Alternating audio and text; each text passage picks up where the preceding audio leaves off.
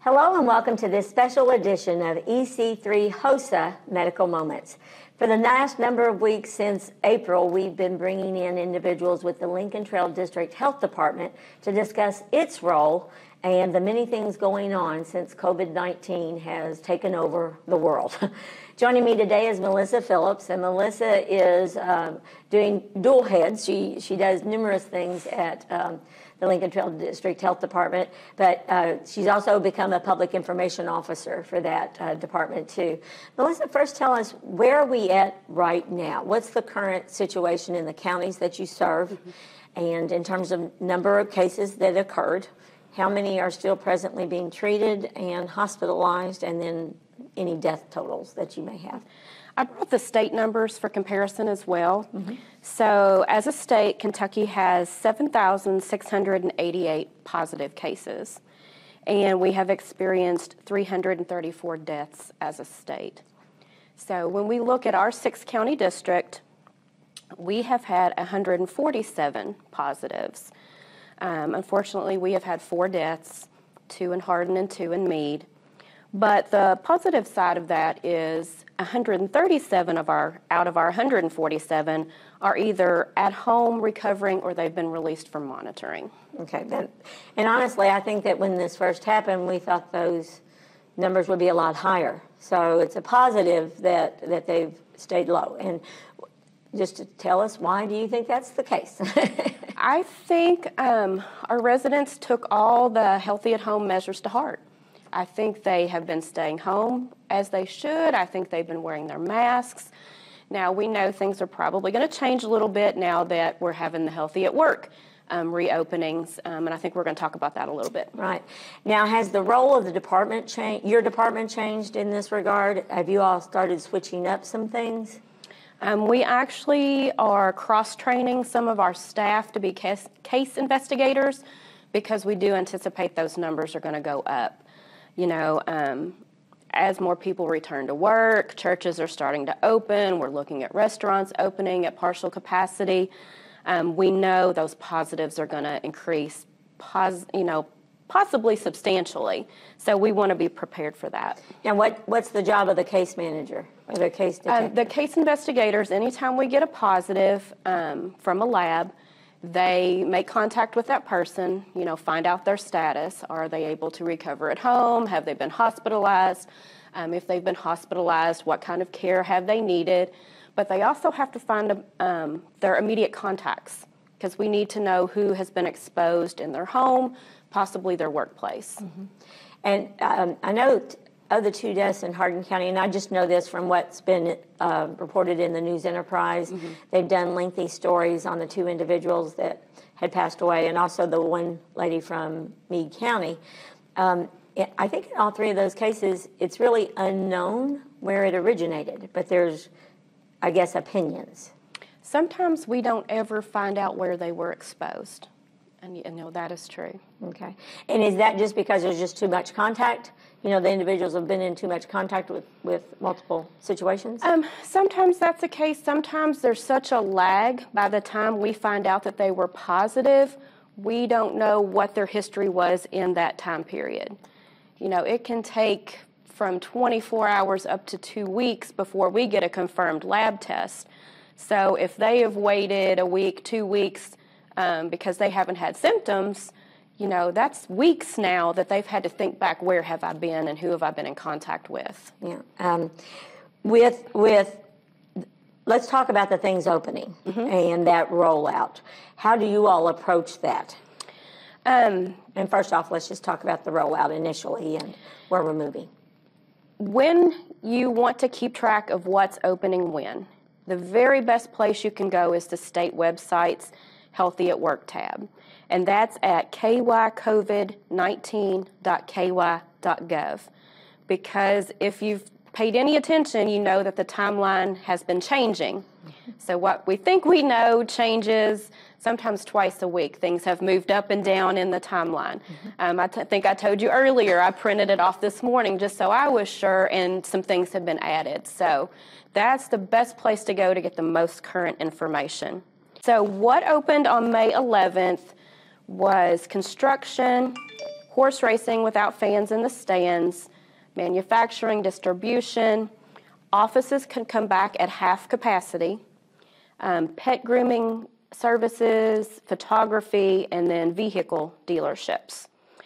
And then, let's see, as of today, we added government. Okay, so that timeline had changed. And then on the 20th, funeral, memorial services, and retail will open. So that'll be the next. And then probably one of the biggest ones people are anticipating is on the 22nd when restaurants come back at 33% capacity. Now that being said, they can have unlimited outdoor seating. So I hope our restaurants have prepared to be a little bit creative on how they serve folks. And then on the 22nd, the groups of 10 or fewer.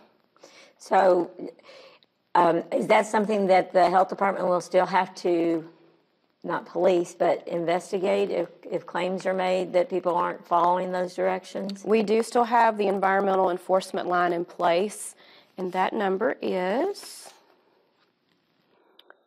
270-982-7140. So we still have that ready. If you see a business that's not following the guidelines, that's the number you can call locally. Has the district health department also been involved with some of these organizations and businesses and things that have opened to give them guidance in any way? It kind of depends on the business. For some of them, they had to consult with us, like the graduations. It was passed down by KDE that come up with your plan, submit it to the health department, and then they will give the yes or no. Sometimes we do not have a hand in that, but we can submit questions to the state and say, how should we handle this? Okay. With the things that have initially rolled out already, what do you think that the procedure is? Everyone following the policy pretty well? You mentioned factories. Did they set up? Have you all been involved with any of that? Not with the factories per se. It's so new right now. Not much has opened that we haven't got a lot of, hey, are we doing it right? Or, hey, this person's not doing it right. I think this week and next week are really going to tell, especially on the enforcement side, people saying, hey, are they allowed to do that? I had noticed that as I was out and about this weekend, that I was probably seeing about a 50% average of individuals wearing masks when they're inside facilities. So is that something that, I guess from an opinion point of view, me personally, I think it probably needs to be increased? Well, that is one of the minimum requirements, and we can go over those if you want to. Yeah, so let's talk about this. For businesses to reopen, when they get to that stage, there are some minimum requirements. One of them, if you have people who are using telework, let them continue to do that. The fewer people in the building, the better. Another one is a phased return, and we're doing that ourselves. Some of our medically fragile staff are just now coming back because everybody in the building is masked. So, it's healthier for them to be there now. And social distancing, that hasn't gone away. So not only do I have to worry about that with customers, but with my staff as well. So something we did is we physically taped off 6 feet from every desk. So you're not too close to the next person. And kind of going hand in hand with that is limiting the face-to-face interaction. Some businesses have already put up the plexiglass dividers, they've taped off spots. So if you are one that hasn't opened yet, you need to be thinking through those things. And then what you mentioned, the masks and other PPE. If all of your staff needs to be masked, have you already figured out how you're going to make that happen? Are you going to provide that to your staff? Do they have to provide their own? Do customers, when they come into your facility, have to be masked?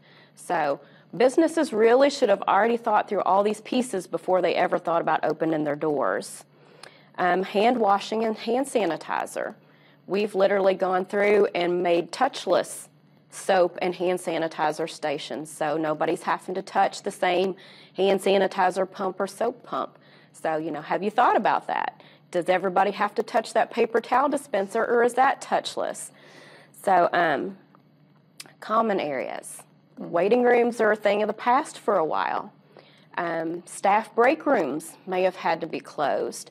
So any place where there would be a gathering of people, you've got to rethink those spaces. Sanitation, I think people were doing pretty good with that anyway, thinking about all the areas that need to be sanitized. So I think that's in people's minds. Health checks. When I came in the building, I had to have my temperature taken. So have people thought that through? When your employees get there for the day, do you have a temperature log? Do you have health screening questions? Are you going to do that with customers? So there's a lot of things to think through. Testing.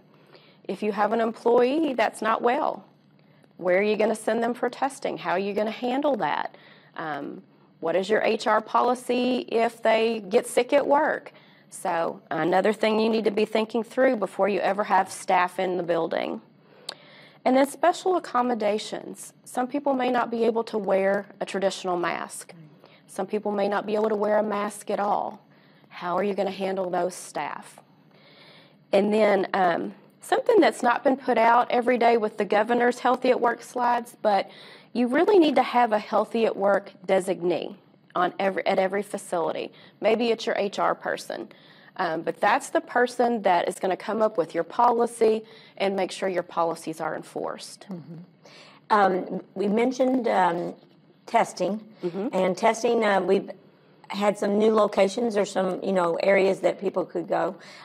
Tell us a little bit about how those operate, to your knowledge, how they function, and which individuals should be tested.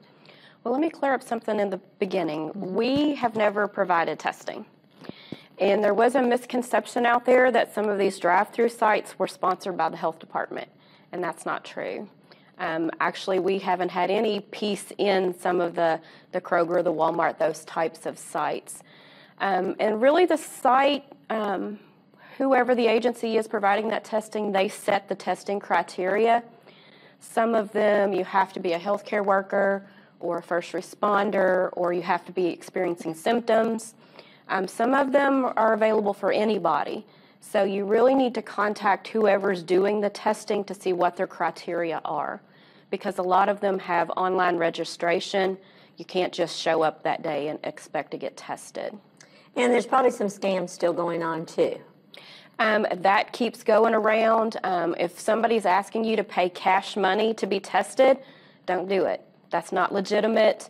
There should not be any out-of-pocket cost to be COVID-19 tested. And earlier, a few months ago, we also talked about the idea, if you work in one area but live in another, where do those numbers go? If you work in Jefferson County but you live in Hardin County, does that number fall in Jefferson County ranks or our ranks? It's going to be where you reside. So that's why there's been a couple of cases.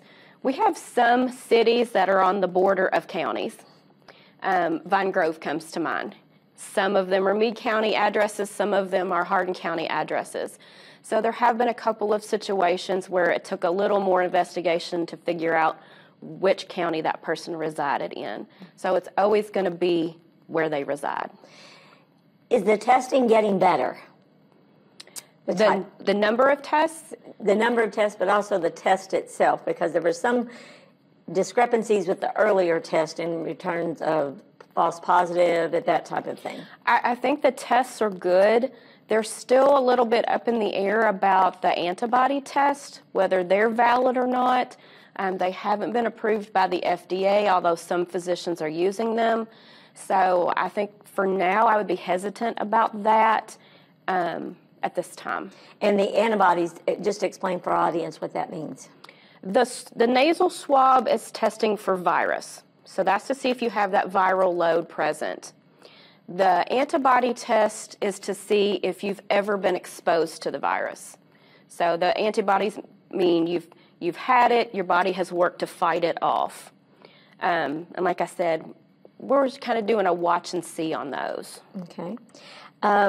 What about, are there any present shortages now? I mean, initially we started with playing catch up everywhere. So what about those shortages and how are we doing with PPE and masks and all those things? Well, one of the requirements for businesses to reopen is they had to have their own supply chain for PPE. So if they haven't been able to figure that out, then they should remain closed until they can. There has been some push out of PPE from the state for COVID-19 response. So that's going to be your medical, your direct medical care providers. So if you're in a cosmetology business, for instance, and you need to wear gloves and a mask, you can't apply for those supplies.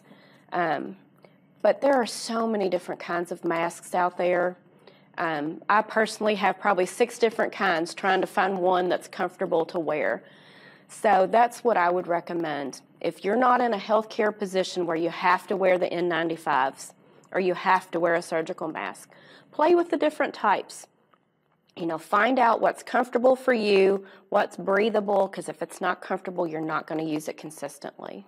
Now, should you sanitize the mask, unless they say the cloth mask, those that people are making themselves or that they can buy in the store that may have a theme to it? I see a lot of people are getting very creative. Absolutely, and that's a wonderful thing. There's a whole new industry now for mask making, and some people are doing it charitably too, which is awesome. But yes, they do definitely need to be washed frequently. Your washing machine, I discovered that putting them in the top shelf of the dishwasher actually works as well too. It gets sanitized and it doesn't smash it, and then just let it air dry. Mm-hmm. I was going to say that even our Central Hardin boys baseball team are selling masks with the Central Hardin colors and logo. So what about those individuals that are, and I guess it goes back to scams, when you see things, oh, I better get this one.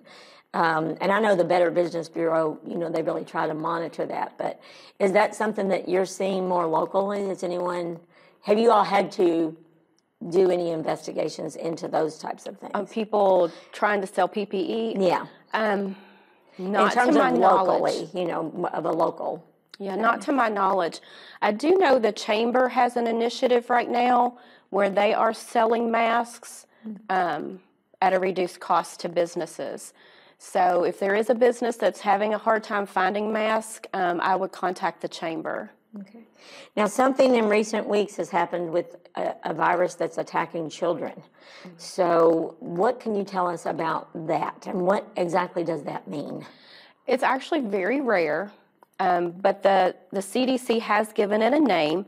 They're calling it the multi-symptom inflammatory syndrome. And it can lead to some life-threatening complications with the heart and other major organs. Some of the symptoms kind of look like Kawasaki's disease, and at first they thought it was Kawasaki's disease.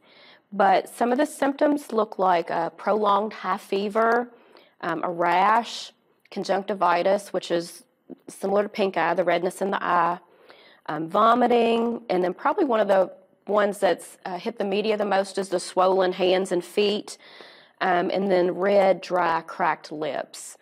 I know they've had several cases in New York, and there was possibly 2 that have been investigated in Kentucky. But it's very rare complication. Well, and I've heard discussion recently that even with vaccines, like we have flu vaccines, but there's a lot of different types of flu. So therefore, when you get the flu shot, you're not necessarily immune to all types of flu. And is that probably something that's going to be similar to what we see with COVID-19? Well, with flu, you either have trivalent, which means it has protection from 3 strains, or quadrivalent, which you have protection from 4 strains. So they watch every flu season to see what they think the predominant strains are going to be.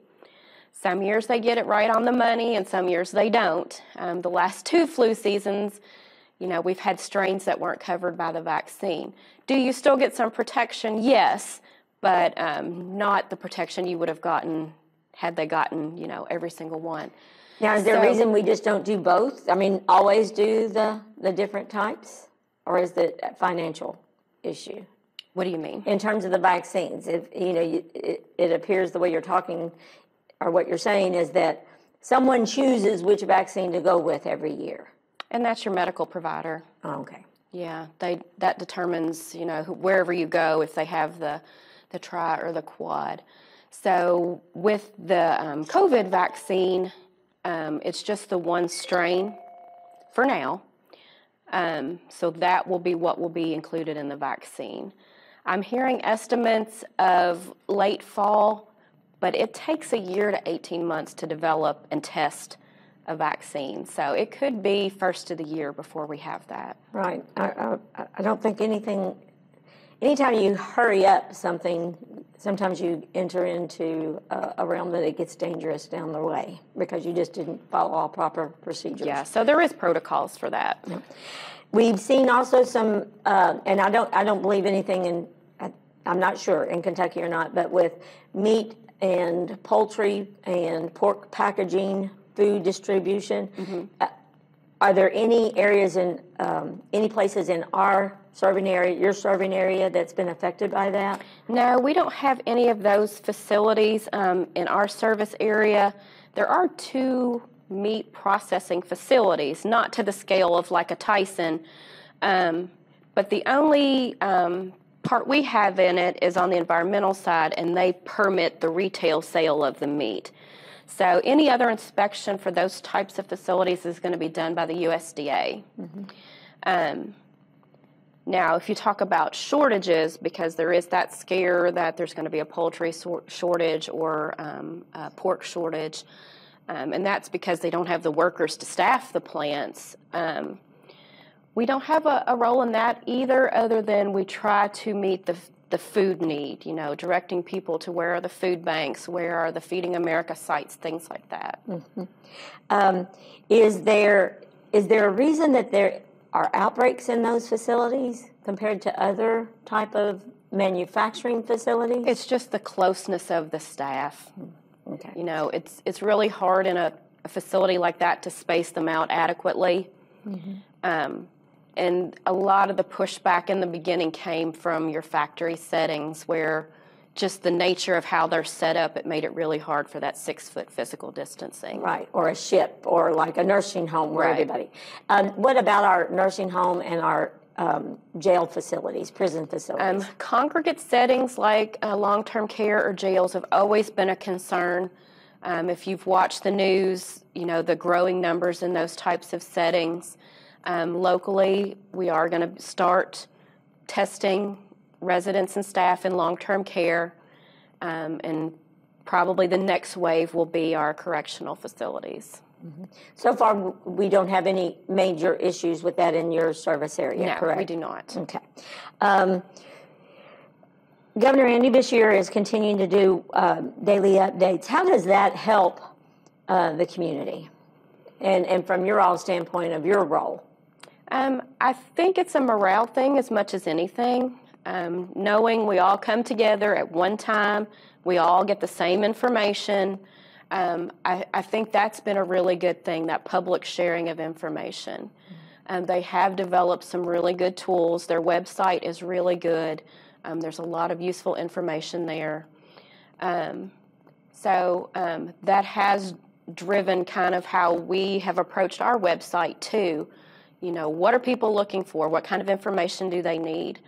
So, and with people being at home more, they have a little bit more flexibility of doing web surfing and everything. And how often do you all update your information? Every day. Every day. Literally every day, sometimes multiple times a day. Yeah. I'm sure there's things that I haven't asked that you all are bombarded with every day? What are some of those topics that you'd like to just share with us that, or just reiterate? Something people may not realize, and I'm sure this has happened with other industries as well, is some of the changes we made to respond to COVID turned out to not be negative, actually. Their processes we're probably going to hang on to because we found out they work and people like them. So, if other businesses have found that out, I hope, that they have. But something, our website, for instance, has been totally revamped, much more user-friendly, much more easy to find information that you need. And a component that we're getting ready to launch is a teen and young adult section. Okay. Because they don't search for information the way you or I would. So we're hoping that's going to be a way to draw in the young people because they have different questions than I would at my age.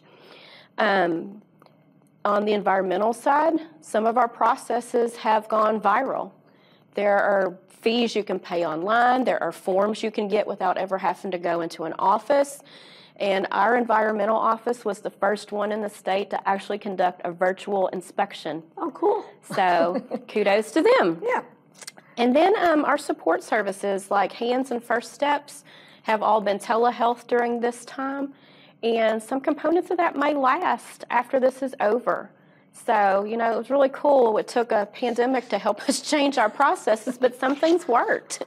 Well, and I think that people do have an appreciation of some of the benefits of social media. Being able to conduct meetings across the country with other people have been really valuable. You mentioned the graduations earlier, and those graduations will air on our channel later this week, all this weekend, and then throughout the next few weeks.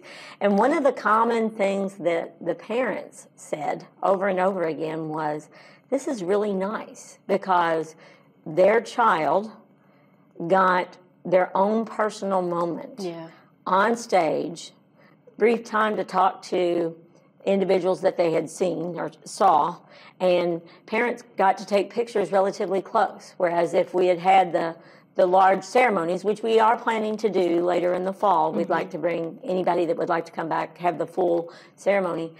Usually you don't have that availability of being only 15 feet from the stage to take pictures of And that your was child. one of the things I heard too. Yeah. And it's just, it was nice that student got that full moment. And when you're, basically each student probably got 5 to 10 minutes to visit and to talk, and it was their moment across that stage and things. So I think that the idea of what we did was well received. I know that graduates will still want that big ceremony, and we do too.